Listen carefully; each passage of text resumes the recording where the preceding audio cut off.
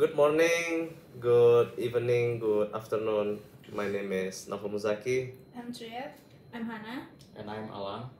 And we will be explaining our own subtopics from mathematics, economy, and business. Stay tuned. Bye. Hello, my name is Naufal Muzakki, and my serial number is 140-122-4264. And my topic today will be about how to calculate the determinant in matrix.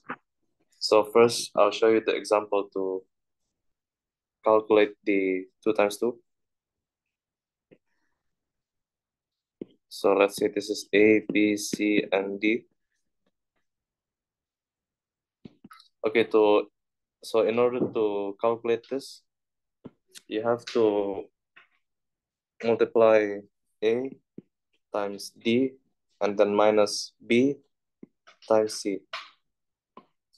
So it's A times D minus B times C. So that's the formula how to calculate the 2 times 2. And now let's jump in the real numbers. So let's say A is equal to 3, and then B is equal to 6, C is equal to 5, and then D is 4.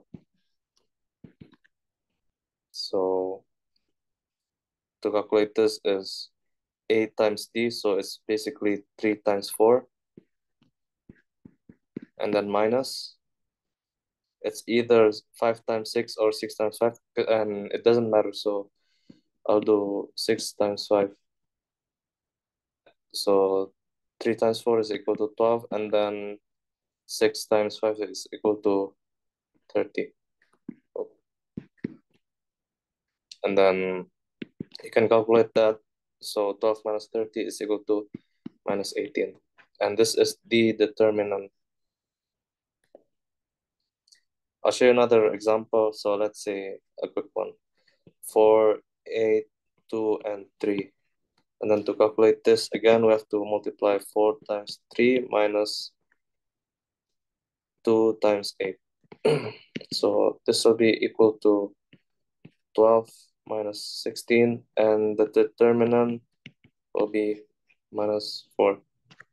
So that was 2 times 2 by matrix 2 by 2. And then now we will be calculating the 3 by 3. So for 3 by 3, it's going to be like this. This is A1, A2, A3, and then B1, B2, and so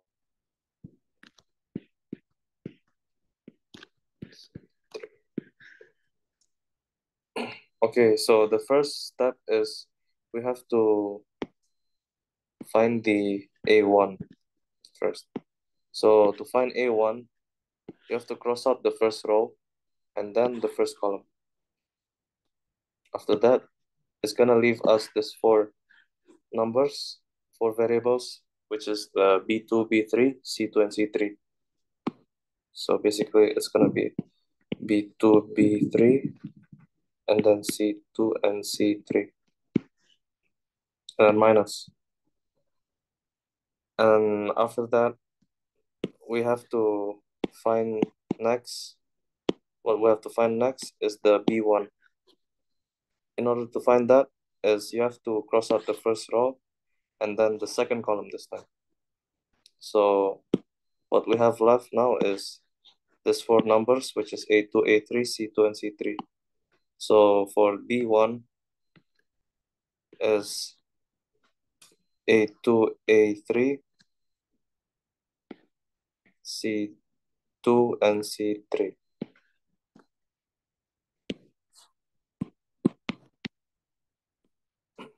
So the next step after minus is plus. So the next one is C1. To get the C1 here, you have to cross out again the first row, but this time the third column. So which leaves us these 4 numbers. Now we gotta put this A2, A3, B2, B3. So this is the formula of how to calculate the determinant for 3 by 3 matrix. And now we'll just jump and straight to the exercise.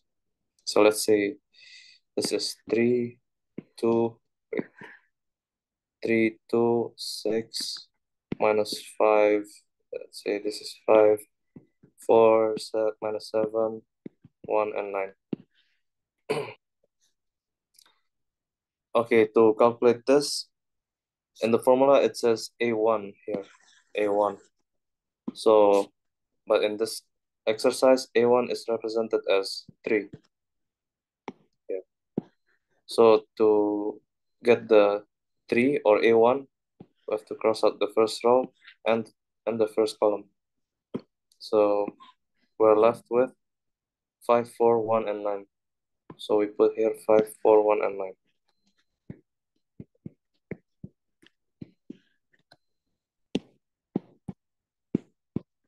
And then next is minus. Beside 3 is 2. And then to get 2, we have to cross out the first row and the second column, which leaves us with 5, minus 5, minus 7, 5, and 1. I mean, wait, strong. 4 and 9 here. And then for the C3, I mean C1 is equal to 6 right here. This is C1. We have to cross out the first row and the third column. And lastly, we'll be left out with this. Minus 5, minus 7, 5, and 1. So that's how you simplify the 3 times 3 matrix into a 3, 2 times 2 matrix. Now we have to evaluate this matrix, the 2 by 2. So the first one is the 3. It's basically like the 2 times 2. So it's basically 5 times 9 and then 4 times 1. Like that.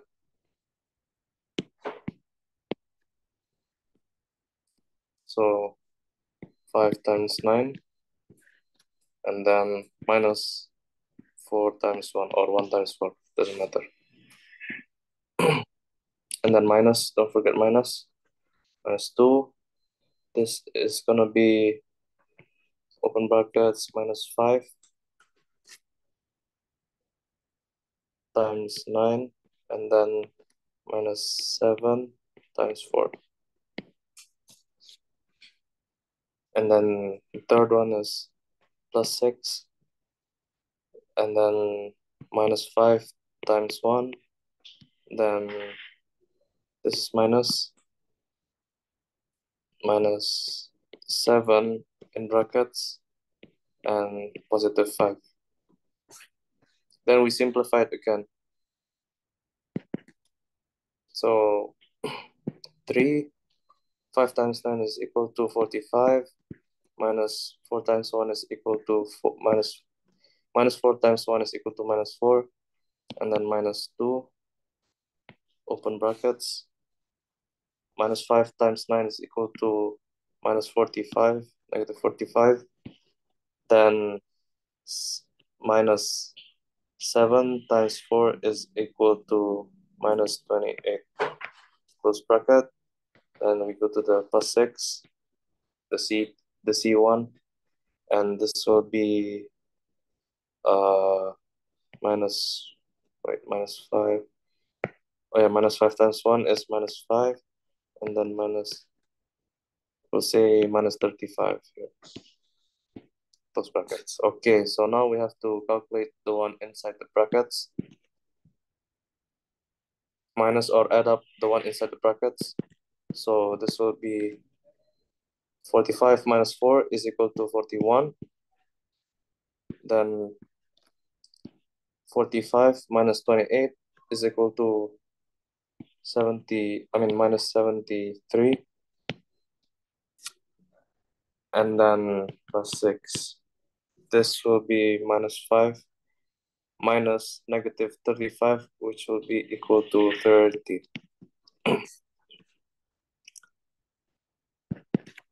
And then now we have to multiply the inside brackets to the outside. So 3 times 41 is equal to 123. Then, yeah, because negative times negative, negative 2 times negative 73 is equal to positive 146 plus positive 6 times 30 is equal to 180. Then we add it all up. So 123 plus 46 is 269 plus 180 is equal to 449. So this is the determinant of the matrix. That's all from this topic. And thank you. I'll switch to the next person. Hello, so I'm Tria, Virginie, Intan, Zahra, and my student number is 140122458. So by now I'm going to explain about partial marginal utility. I'm going to define the definition first. So utility refers to the satisfaction or benefit that an individual derives from consuming a good or service, while marginal utility refers to the additional utility or satisfaction gained from consuming one additional unit of a good or service. So next is partial marginal utility. It refers to the change in utility or satisfaction that a consumer derives from consuming an additional unit of a particular good or service, holding the consumption levels of other goods constant. It measures the additional benefit obtained from consuming one more unit of a specific item while keeping other factors unchanged. So how exactly is partial marginal utility calculated? It can be calculated by dividing the change in total utility resulting from consuming an additional unit of a good by the change in the quantity of that specific good consumed. So it is expressed as follows.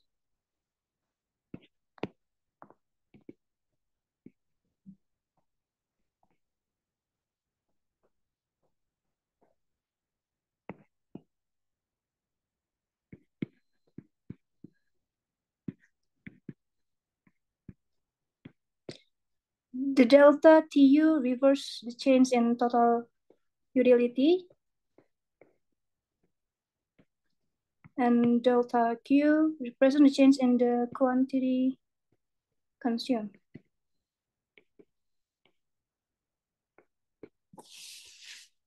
So next is consumption balance. It refers to the concept of achieving an optimal allocation of research between different goods or services to maximize overall satisfaction or utility. So how does consumption balance relate to partial marginal utility? And it is closely related to partial marginal utility as it considers the marginal utilities of different goods or services to achieve an optimal allocation of research. By comparing the partial marginal utilities of various items, consumers can make informed decisions about how much of each good to consume to maximize their overall satisfaction, given their budget and constraint. So last, I'm gonna give you illustrating about partial marginal utility and consumption balance. If there is a consumer who is deciding how many cups of milk and how many biscuits to consume, suppose the consumer partial marginal utility is 10 euros for milk per cup and for biscuit is at euros per donut. Sorry. If the consumer has already consumed 3 cups of milk, the additional utility derived from the 4th cup of milk might be 10 euros. However, the consumer partial marginal utility for biscuit is higher, so consuming one more biscuit might yield 8 euros. To achieve consumption balance, the consumer should allocate research in a way that the marginal utility per dollar spent is equal for both milk and biscuit. So it is ensuring the maximum overall satisfaction. I'm going to the example. I'm going to define the formula itself. So first we have to find the first derivative, and the function itself is u have x and y. And this is a note: if the result is higher than 0, the consumer satisfied positively of the products.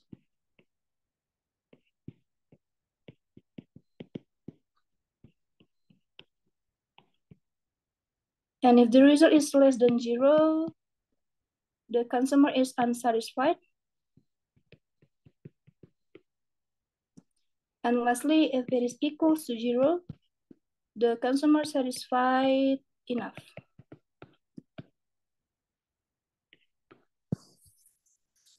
And next is the formula to find the marginal x and y.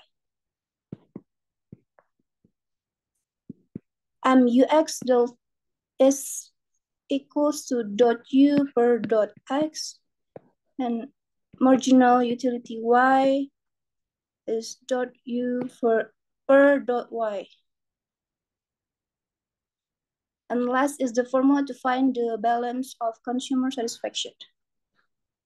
So last, I'm going to explain the formula to find the balance of consumer satisfaction. So it is marginal utility x divided marginal utility y equals to price of x divided price to y. So we have to simplify this. Marginal utility x for marginal utility y equals to price x to price y. Or it can be like this.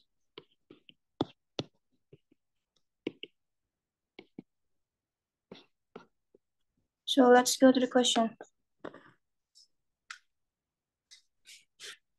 So this is the question.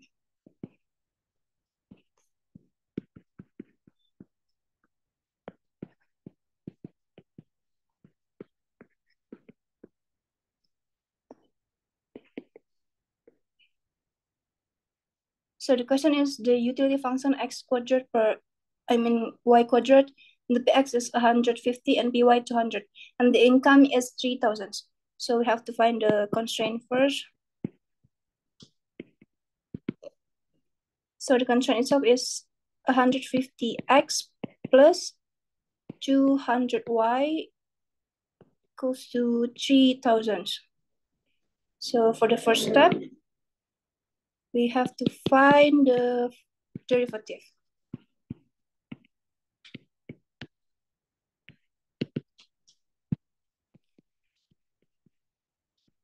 This is the derivative of marginal utility x, dot u per dot x to xy quadrat.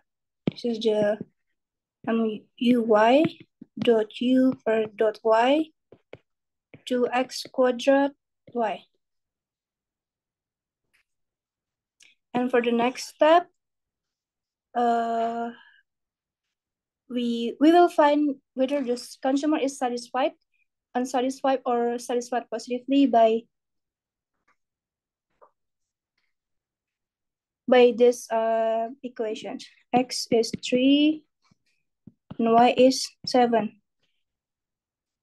So dot u per dot x, using the previous function, the previous formula. So 2 times 3, 7 quadrat. It will be 294. And next is for the y, dot u dot y, 2 times 3 quadrat per times 7. So it will be 226. So both of them are more than 0. So the consumer is satisfied positively.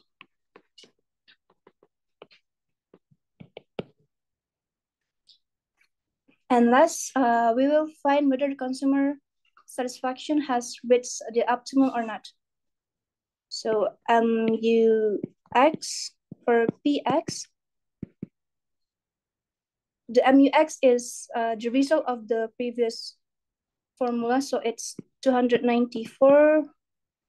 For PX is the price of this, and PY.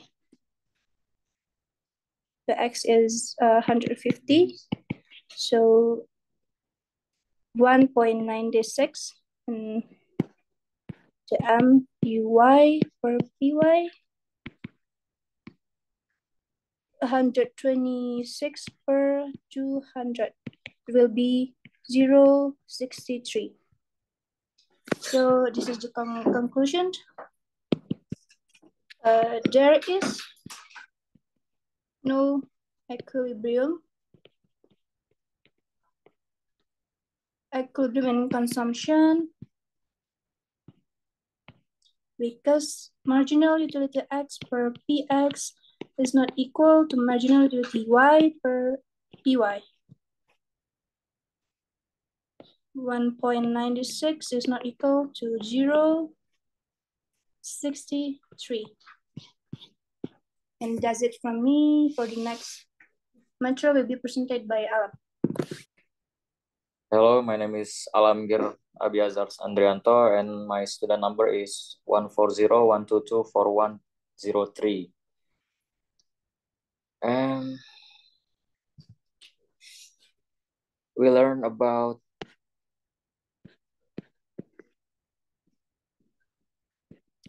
the Lagrange method. What is Lagrange method? This is a calculation of the extreme value of a function that first constrained in the form of another function, forming a new function, namely the Lagrange function. Lagrange function is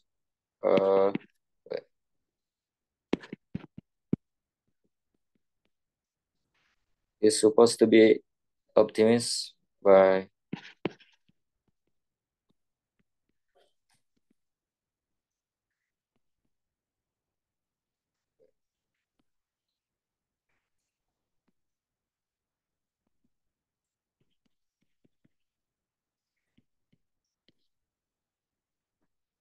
z equal f x and y, and in the condition must be met by this u equals g x and y. Then the Lagrange function is f x y and lambda. So this is the f x y plus lambda times g x and y.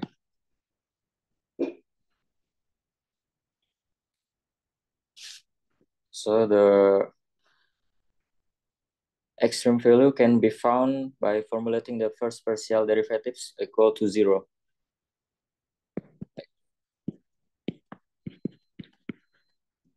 Fx, x, y, and lambda equals f lambda plus lambda g times x equals 0. And fy, x, y, and lambda equals fy plus lambda times g y equals 0. Search the extreme value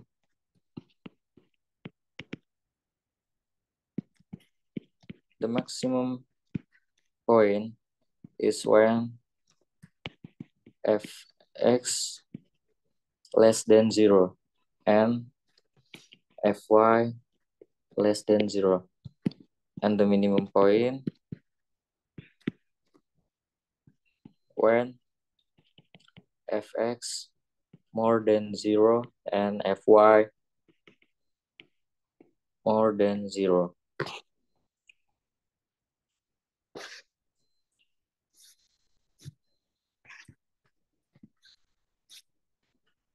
And this is the exercise.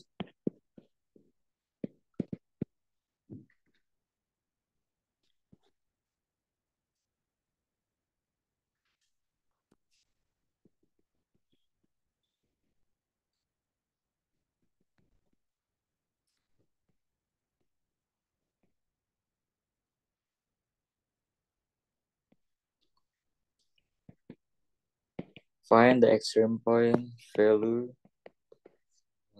z of the function z equal with x and y with the provision of 2x plus y equals a. Describe the types of extreme value.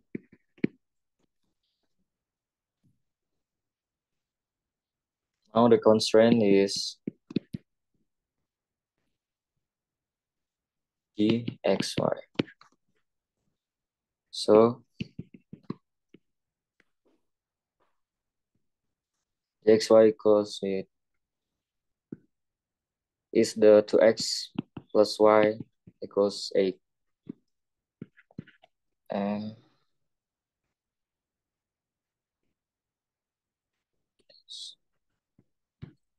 x plus y in 8 equals 0.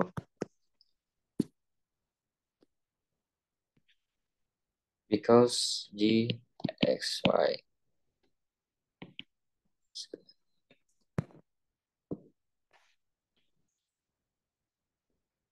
so the number 1 we find the f x y lambda.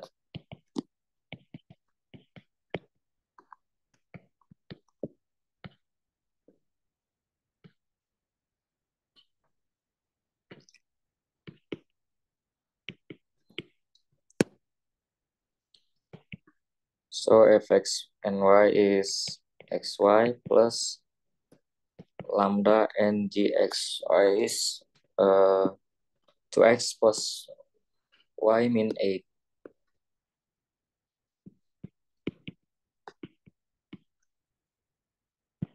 So we get xy plus 2x lambda plus y lambda in 8 lambda. And the number 2, we find condition for f optimums.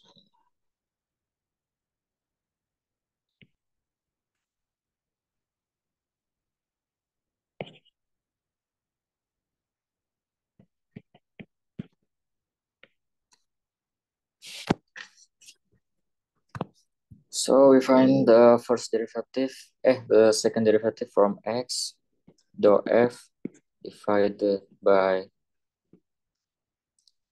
dou x equals y plus this.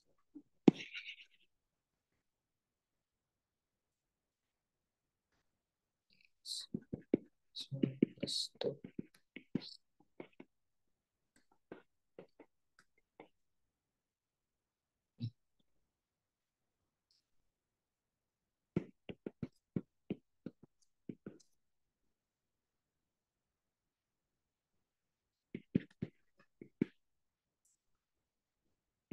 Dou x is 0.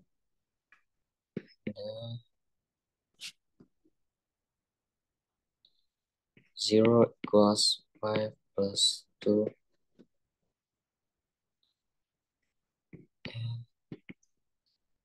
We move y to the left. M and y equals 2 lambda.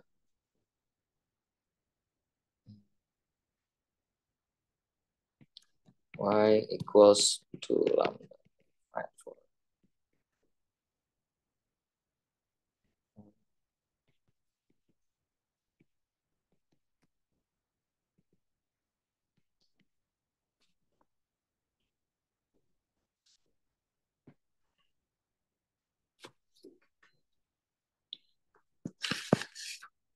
So for the second derivative of y is dou f divided by dou y x plus lambda.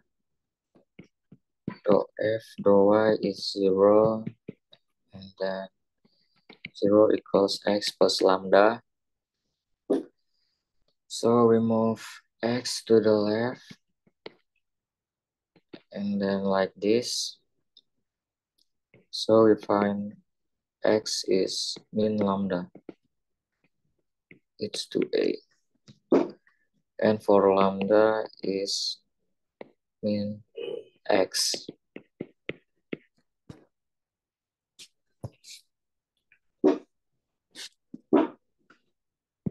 So we can eliminate 1b to 2b.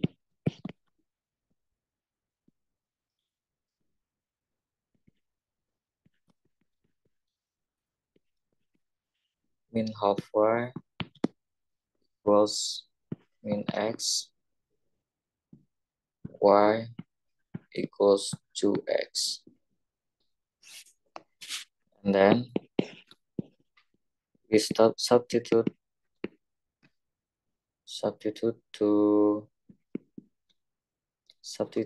y equals to x to 2x plus y equals x. And then 2x plus 2x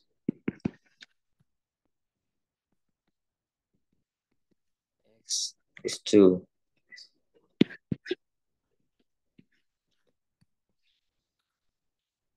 And y, we move 2 times 2 plus y equals 8. 4 plus y.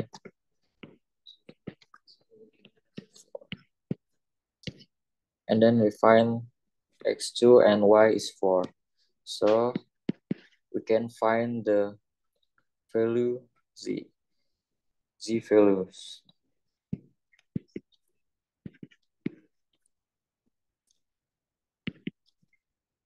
We put 2 in x1. We put 4, and then we find z is 8. So z is 8. Okay, thanks for watching, and I'll give it to the next person. Thank you. Hello, my name is Hana Zahra Humaira, and my student number is 14012244155. And my topic is optimization to variables without constraint.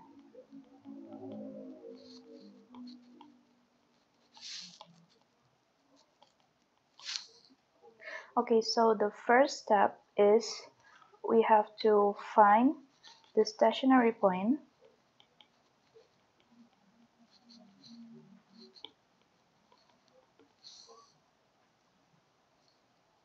through first derivative.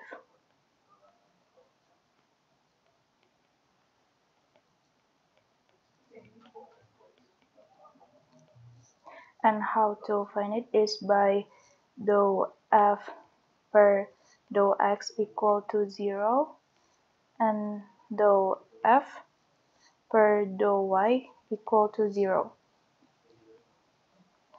And then the result will be two equations.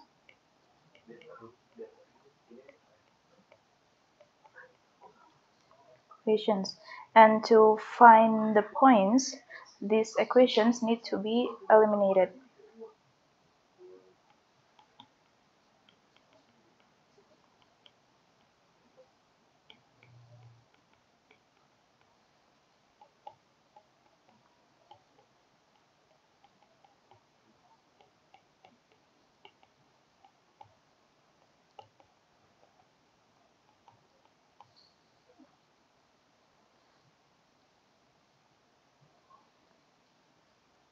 And then the next step is we have to check the maximum or minimum values by determining the second derivative.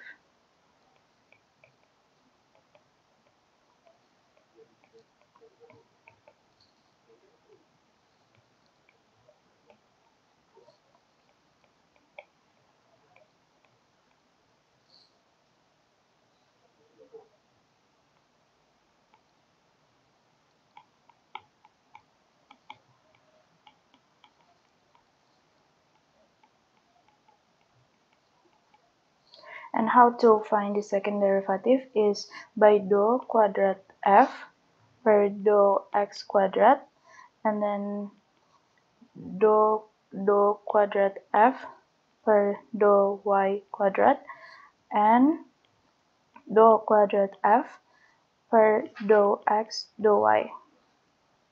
And then after that, we have to check through term d.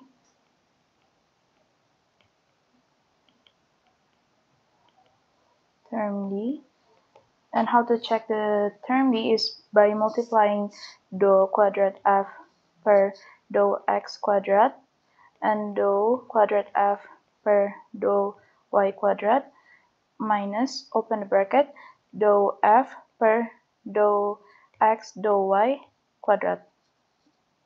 And it should be the result should be bigger than 0. So if b is less than 0, you should stop the work because it needs higher computation. And then we went straight to the exercise. Here we have TC equal to 3qa quadrat plus 4qb quadrat plus qa qb. So the first step is and the question is if this function is maximum or minimum.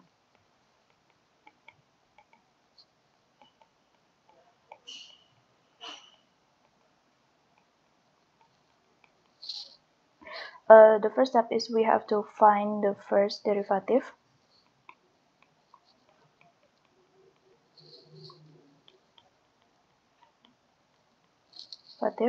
So just like what I've explained before, dou TC per dou QA, we can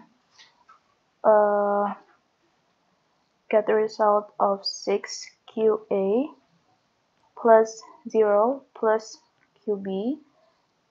So 6QA plus QB. And since dou TC per dou QA equal to 0, then 6QA plus QB equal to 0, and this is our first equation. And then we find the first derivative of dou QB, dou TC per dou QB.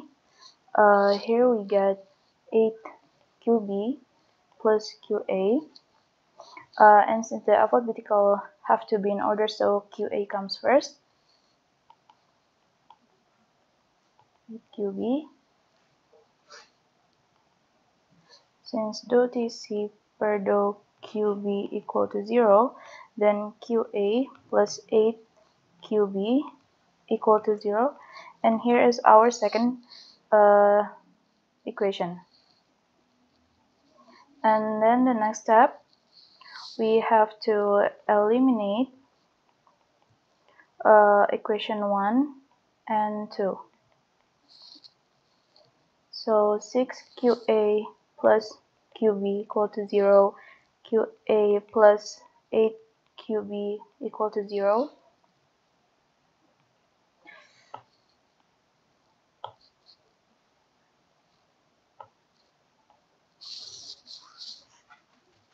Sorry.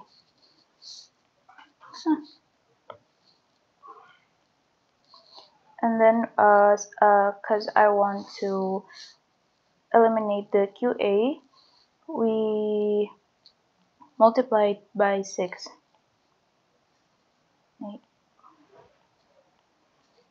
So we get 6QA plus QB equal to 0, and 6QA plus 8 times 6, so it's 48 QB equal to 0.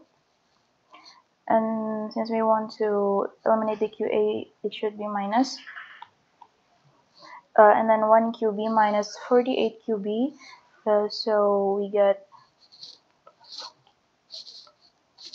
47 QB equal to 0. So the QB is 0 because 0 divided by minus 47 is 0. And then next step is we substitute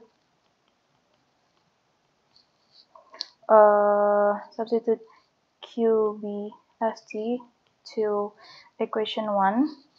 So 6QA plus QB equal to 0. 6QA plus 0 equal to 0. So QA is 0 because 0 divided by 6 is 0. And then the next step is we substitute the QA and QB to TC. So TC at this point is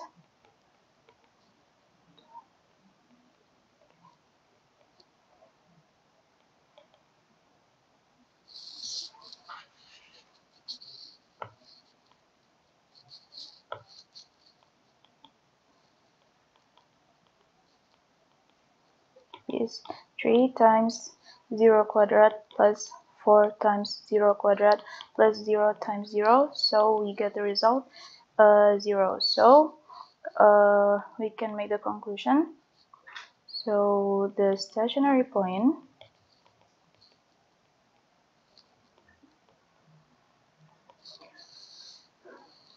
is QA equal to 0, QB equal to 0, and TC equal to 0.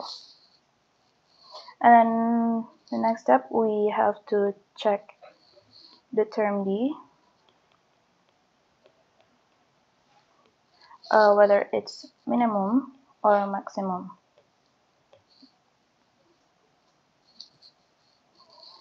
Okay, so to find the maximum or minimum, we have to find the second derivative.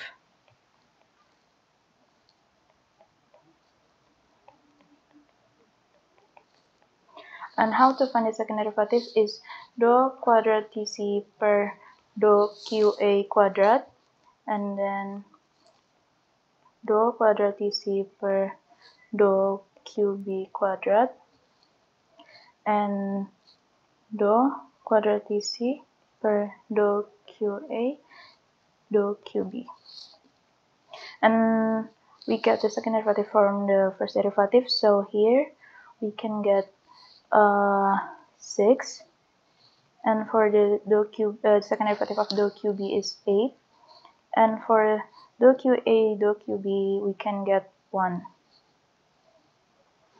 and all of this is bigger than 0, so it's positive. And then we check the term D, dou quadrat TC per dou QA quadrat times dou quadrat TC per dou QB quadrat minus, open the bracket, dou quadrat TC per dou QA dou QB quadrat. So here we can get 6 times 8 minus 1 quadrat.